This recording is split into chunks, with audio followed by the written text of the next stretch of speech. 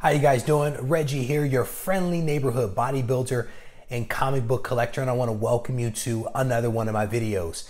In this video, I am going to try to show you a couple of books that I've picked up over the last few weeks from my local comic shop.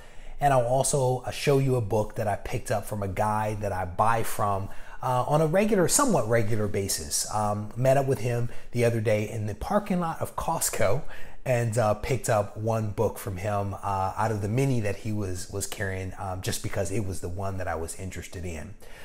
So let's go ahead and look at that book first, and then I'll show you the other books that I've picked up, I think kind of sort of over like the last 2 weeks or so. And I think I mentioned to you guys I haven't been buying as much as of late because of some recent relatively large purchases. I've been taking a little bit of a break from buying, and I've been doing a lot more selling of books on eBay and also Instagram. So not a whole lot to show you guys, but I picked up this book from the guy again in the parking lot of Costco. It's X-Men Annual number 14. It's part of the Days of Future Present storyline. And this is actually the first cameo appearance of Gambit.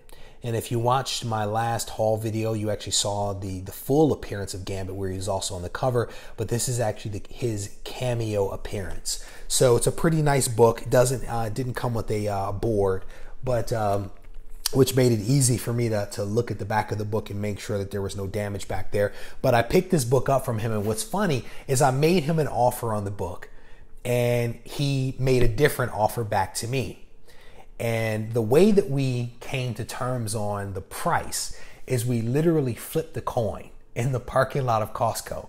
And, you know, I'm not a big fan of talking about numbers. It's just not really my thing. But we basically flipped the coin and I won. And then as I went to go move the coin from underneath the car to where he could see it, the coin flipped over. So we flipped again. And then I lost. So I ended up paying more for the book than I wanted to pay, but certainly less than what the book is actually worth. So it was a nice way to kind of settle things, just kind of flip a coin. It was, you know, it's one of those things you can do as gentlemen. You know, when you have two sensible parties having a conversation, there's a slight disagreement, you resolve it, you shake hands, you move on. And I'll probably continue buying from this guy because I bought a lot of books from him in the last couple of months. So the next round of books that I want to show you are ones that I picked up from my local comic shop. I have yet to read them. They've been kind of sitting on a shelf, so I'm hoping to be able to read them this weekend, but we'll see. First up is the Avengers number 1. This is the, I guess, the reboot of the Avengers series, and so I was able to grab number 1. I picked up the variant. It's a pretty nice variant. I also picked up the Young Guns variant, which is pretty nice. I kind of like this Young Gun style, so I went ahead and picked this one up. And then I also picked up my very first blank cover. So it's Avengers number 1 blank cover. And when I went to the shop to get the books, he handed me my stack, and I kind of flipped through it. And then I saw this, and I was tempted to give it back, but I decided to go ahead and keep it. Maybe at some point I'll do a sketch or have a sketch done. I know a lot of people really like the blank covers. I just never quite understood it because I guess I didn't go to a lot of cons and have an opportunity for people to draw a sketch or whatever for me. But that was in the stack, so I went ahead and picked it up. And then, as you'll see, I kind of continued that theme this week. So I picked up number 300 of Despicable Deadpool. Pretty nice. Nice cover for, I think this is the end of the Despicable Deadpool series, I think. You guys tell me. And then I also picked up the variant edition. I think this one's really cool. It's kind of, I think it's a wraparound cover. I think it's like the Where's Waldo style. So I think this was a cool cover, right? I don't know who the artist is, but I thought this was kind of fun. And then again, sticking to the theme, got the blank cover of Despicable Deadpool. All right, next up is I think a book that I think was a very much anticipated book. because of what happened with the Thanos run. Donnie Gates, right? Donnie Cates, Venom #1. So I'm actually looking forward to reading this. I started to read it last night, but I got home from the gym kind of late. It was around 11:30 or so when I came in from the gym, and I tried to read this and it was just too late, and I ended up just jumping in bed. So I'll try to read that again maybe tonight or tomorrow. I picked up the blank cover. This will probably be the last blank cover I buy, to be honest with you, but I picked that up. And then I also got the Young Guns variant as well. It's kind of a cool cover, right?